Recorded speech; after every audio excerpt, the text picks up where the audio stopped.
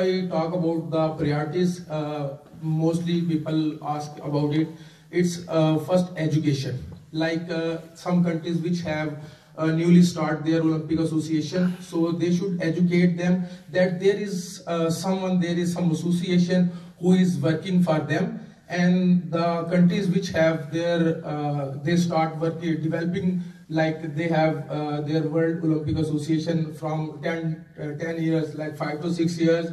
So they should work some workshops in their countries, that how they can develop, how they can move on. And I think we should start with joint venture, joint working. Like if there is something happening in athlete mission, we can invite our Olympic Association as well. So if we work together, it will be, I think, more beneficial.